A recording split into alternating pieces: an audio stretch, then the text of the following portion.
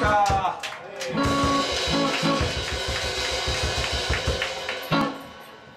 セッティングは OK ですか。ちょっと新学期がスタートしまして、皆さんお忙しいことと存じます。暇ですか。まあ忙しい方も暇な方も、この後は何もかも忘れて楽しんでいただきたいと思います。よろしくお願いします。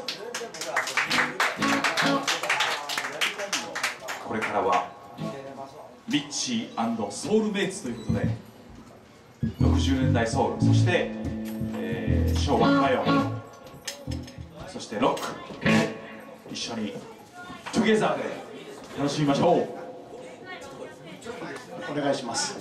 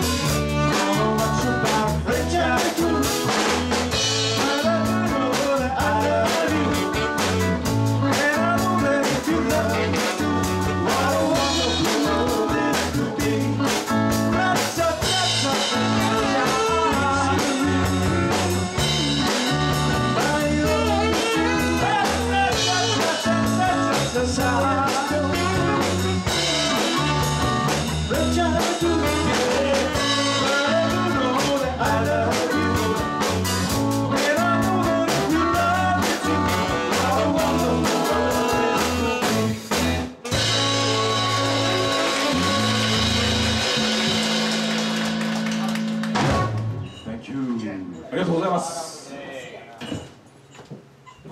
今日は皆さんいてくれて嬉しいです。この前やった時なんかね、僕らやる前に皆さん帰られてしまって身内だけのライブに終わってしまったんですけども、今日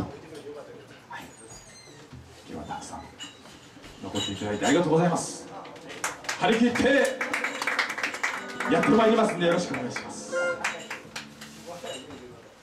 1曲目はサム・クックの「ワンダフル・ワールド」でした。そして2曲目は何でしょうか。オールディーズナンバーでカスケーズの「悲しき雨音」をお届けします。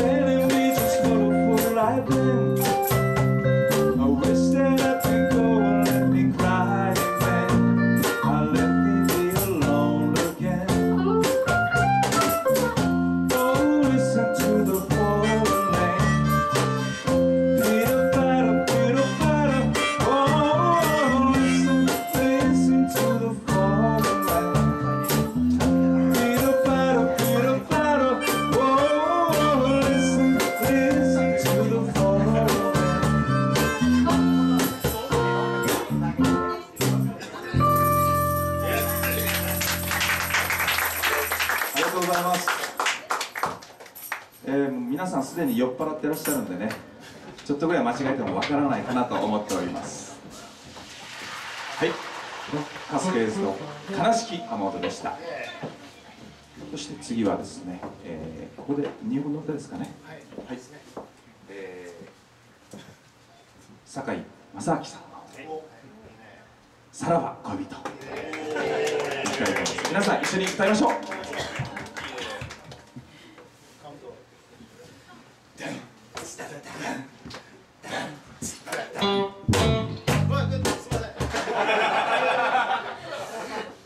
3杯すでに飲んでますから4杯目ですから。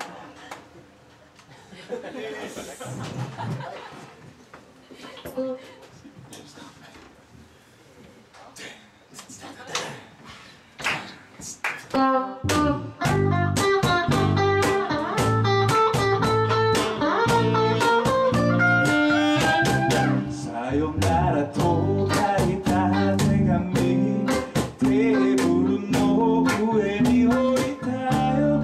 あなたの眠りか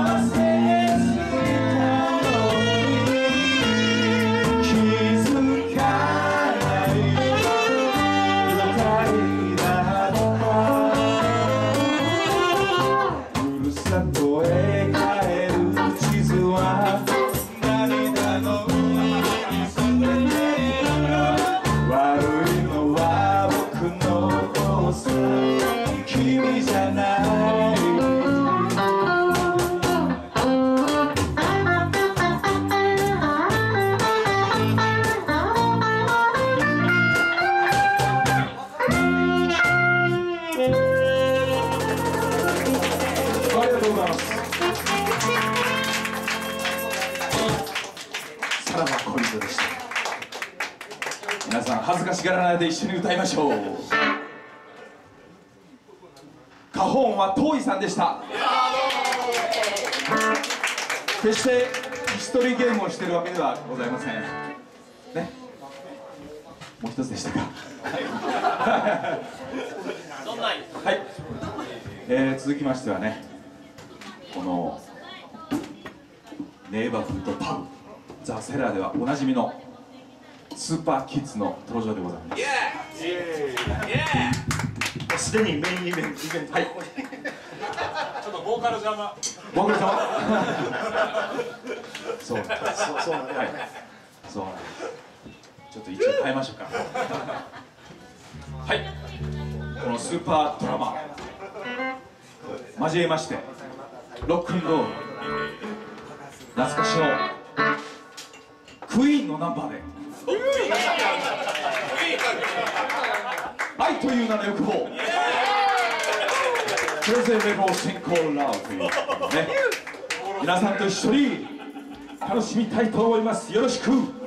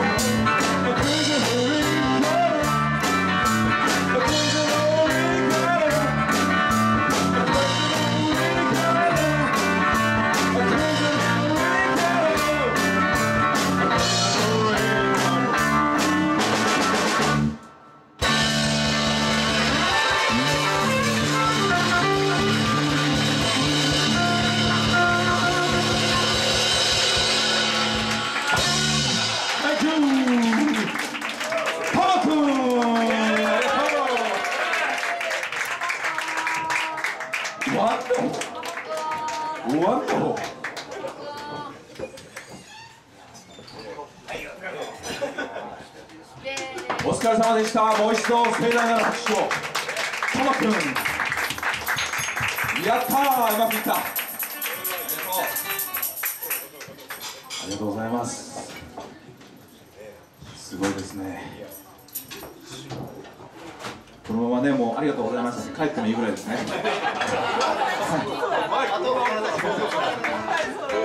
これからね、結構あと何曲かありますんでね、皆さんどうか最後までお付き合いください。ということで、次も、雨の曲なんですけれども、でしたよね。あ、間違えました。はい。僕もね結構飲んでるんでね、ちょっと危ないですけれども、次は、また日本の歌で、僕の大好きな若大将の歌で、ね、お嫁においでいきたいと思います。待ってますよ。お願いします。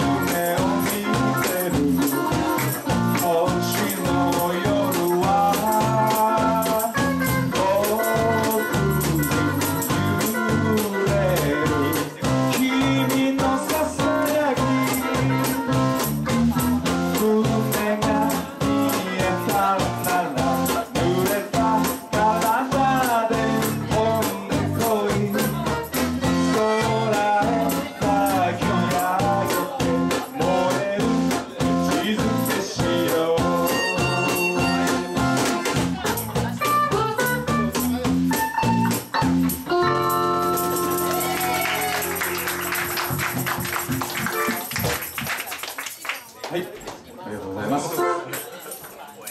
セブさん大丈夫ですか？南堀江で一番便利なギタリスト。いつでもお声をおかけください。神尾博せんべい、おめでとう。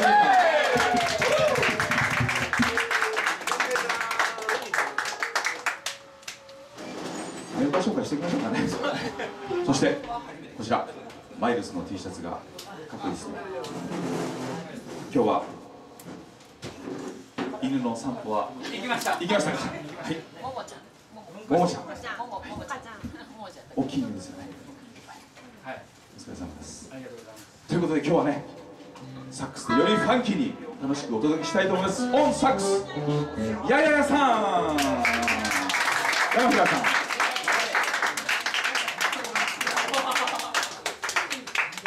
そして先ほど素晴らしいドラムをね叩いていただきました。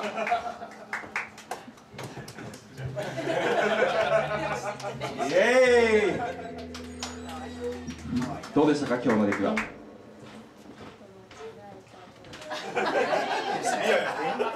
ちょっと間違えましたか？大丈夫、パパより間違えてないよ。パパがドラム叩いてるのが間違ってんねんからええやん。パパはね、間違ってても笑顔でごまかしてますから。お疲れ様でした。ともくん、トモクラブス、ありがとうございました。おじさんも歌詞間違えたんで大丈夫だよ。ありがとう。はい、してオンベースボンバースマイルのオンベースルッチー。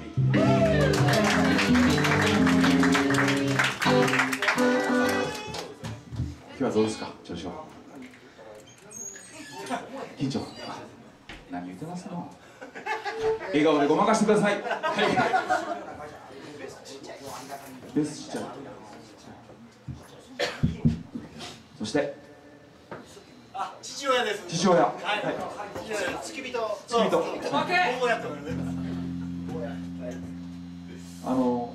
息子の方がかっこいいですね。もちろんじゃない。それは言ったらな。思ってたけど言わんかったんや。おい。お父さんもちっちゃいぞ。はい。息子を見習ってもっとミュージシャンらしい格好をしていただきたいと思います。オンドラムスポイさん。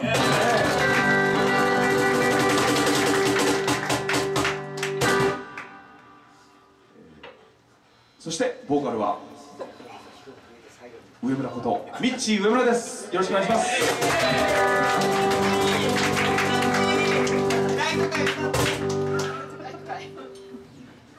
朝焼け裏切りの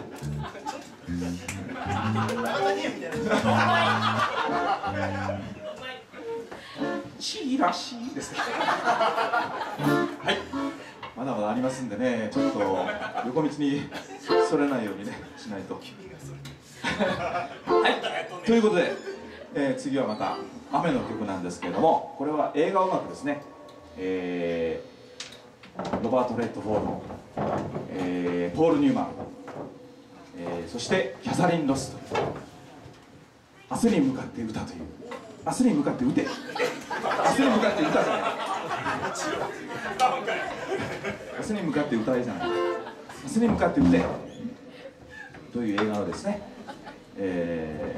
曲なんですけれども、あのシーンは最高ですよね。まだ生まれてない。70何年？はい。ということで、雨に濡れてもという曲をお届けします。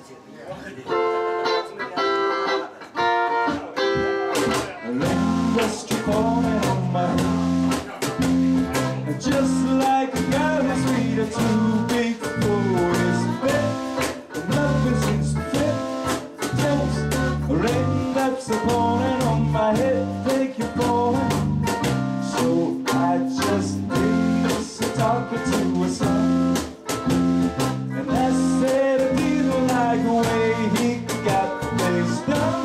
Sleeping on the job, don't rain that's falling on my head, take you falling. But there's one thing I know, the bruise they send.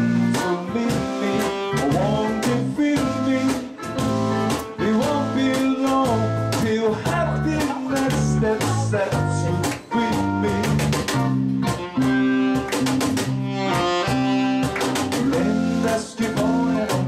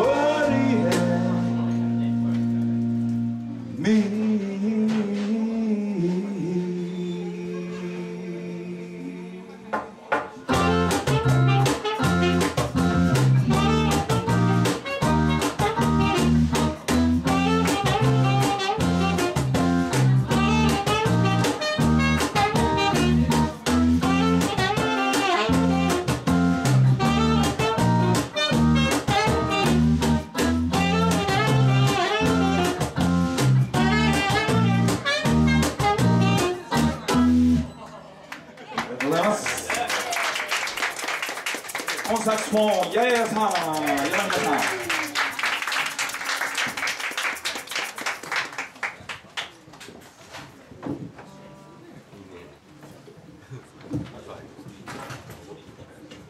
皆さん楽しんでいただいてますでしょうか。関係なしにね、談笑お酒さんの、はい、もうバックミュージックで結構なんでね、皆さんそれぞれのお話をしていただいて、メールアドレスの交換もしていただいてねいろいろとやっていただきたいと思います。はい、続きましては遠井さんがドラムにね戻りまして、はい、次はロックンロール、僕の大好きなでしたっけ、ロックンですね。あ、間違えましたはい、チェーンギャング、チェーンギャング、僕の大好きなサム・クックのナンバーを皆さん、一緒に楽しんでいただきたいと思います。一緒に声を出していただいたらありがたいかなと思います。いきましょう。 Here we go. Clap your hands.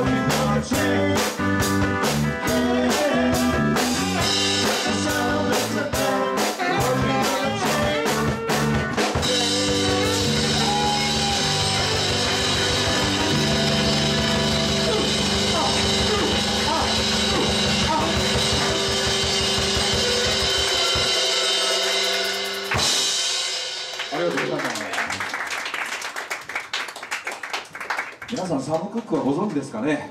イエイイエイ。ぜひ機会があればサムクック、キャッチーな曲が多いんでね、ぜひ聴いていただきたいと思います。ありがとうございます。さて次も激しい曲ですね。めっちゃ激しい。めっちゃ激しい。めっちゃ激しい。そうか。続きましては、日本の歌ですけれど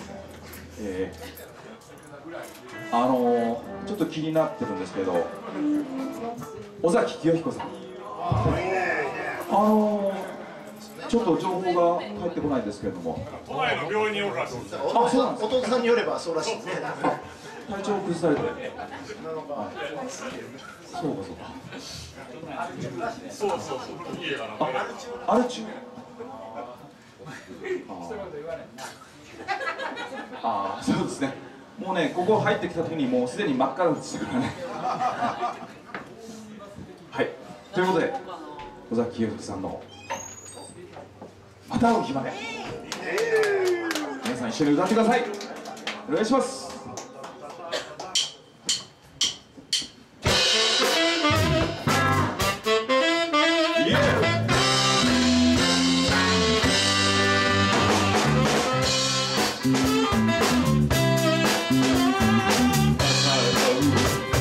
まで会える時まで、お別れのその訳は話したくない。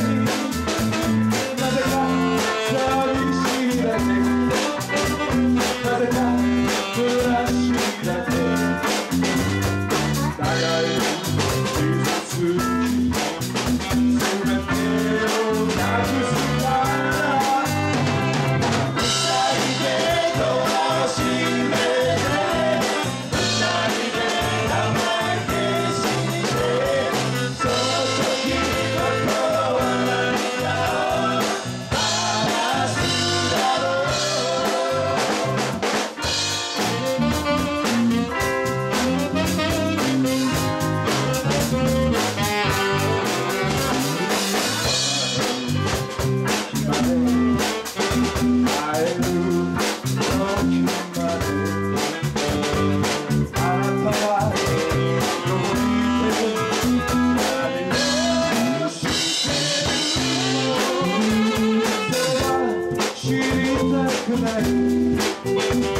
それは聞きたくない。長い気づかに昨日に戻ったら、二人でドアを閉めて、二人で名前消して、その時心は何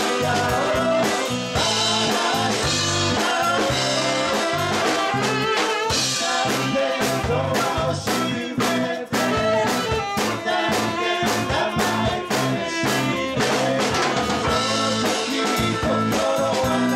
たの。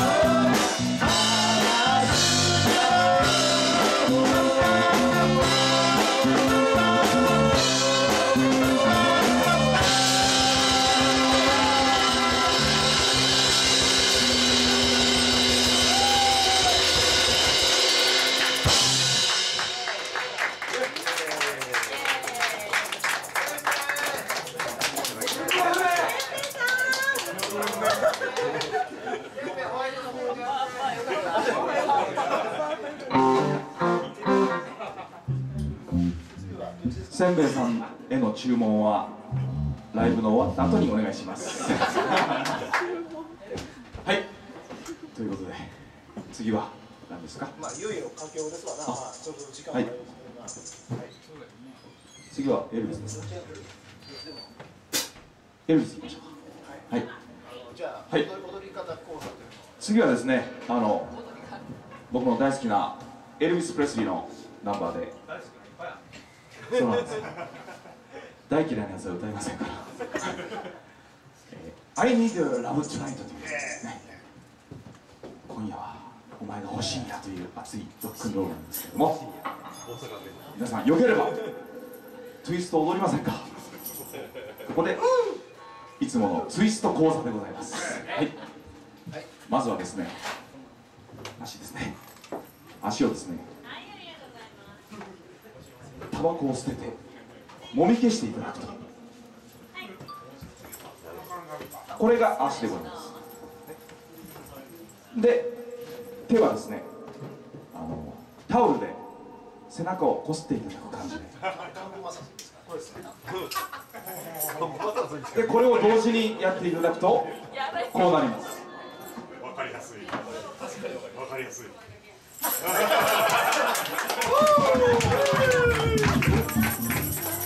う手は自由なんです。一番重要なのは何なんですか。一番重要なのはやっぱりタバコですか。タバコは違います。やっぱ乾布摩擦。乾布摩擦です。手は自由って言ってましたけど。いや自分で割とツッコミに弱い。まあそうなんですよ。アドリブが決まっちゃいますよ。きまちゃん置いてよ。よし、じゃあ一人生徒が。はいはい。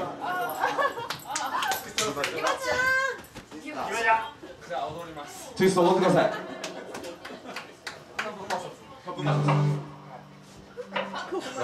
い。それで行きましょうか。I need a love tonight. Come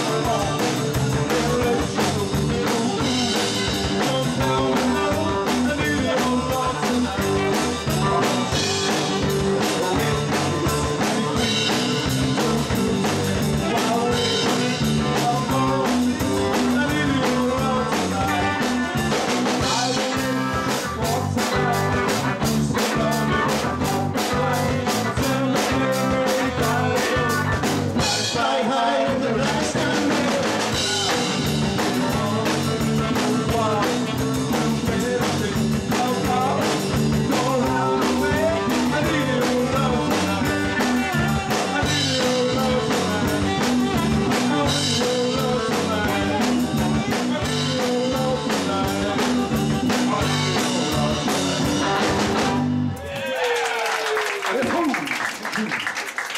実はきまちゃん、先週まで入院しててね。やみやみで申し訳ない。あ、入院してた。どうりでリーゼントがなくなっ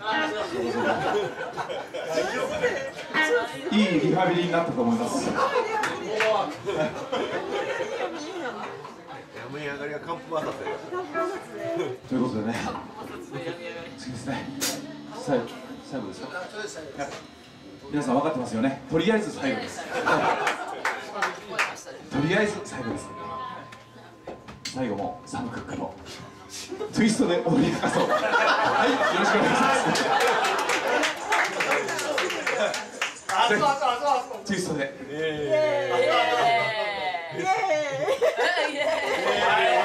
皆さんツイストの踊り方はご存知ですよね。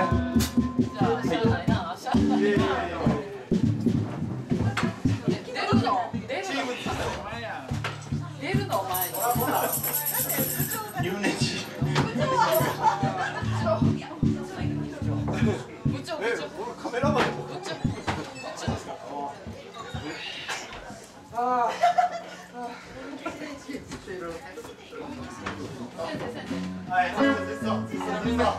イストで生まれてない。さあ皆さんエビバレツイスト。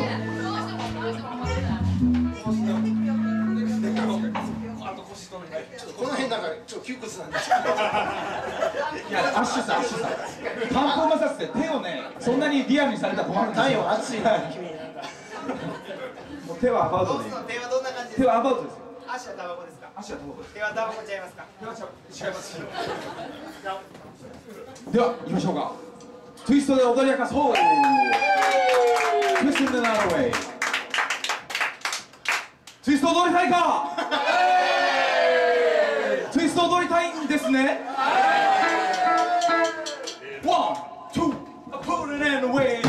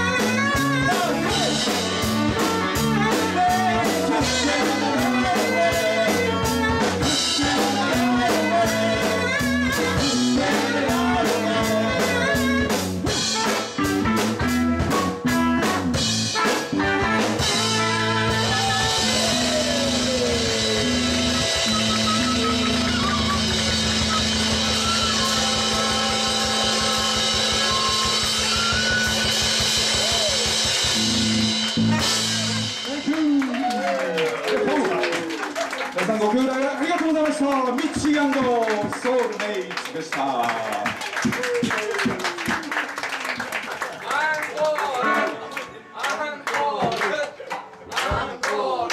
申し訳ない。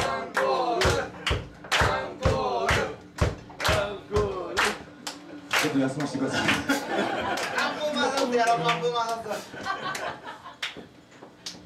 いや僕もねおじさんでねちょっとツイストの連発はしんどいんです。ツイスト行こうぜ、ツイスト。もうやらんわ、バカ野郎。プレスリーやろうぜ、プレスリー。しんどいわ。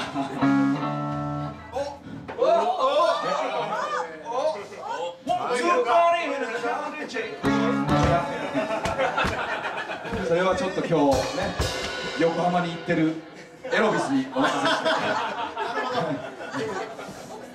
やっぱり僕はソウルシンガーですんで。ソウルマン。八重さんのサックスをフューチャーしていきましょう。